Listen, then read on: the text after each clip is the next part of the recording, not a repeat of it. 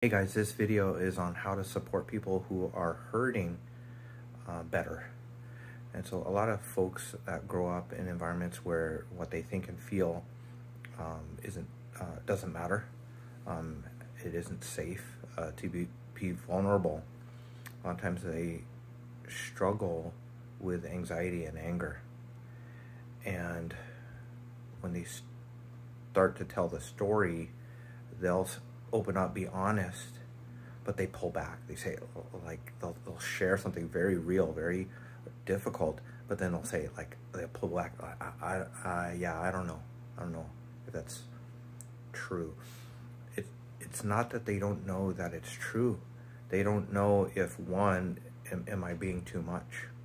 If I've said too much, so they pull back. The other thing they might be saying, what that might mean is, I don't know if you can handle it. I don't know if it's okay to say that. So sometimes they'll say, I don't know. Sometimes they'll laugh. They'll chuckle, you know. And so their reaction doesn't match the depth of what they just shared. And so a mistake is to laugh along with them. Take them seriously. Don't laugh at things.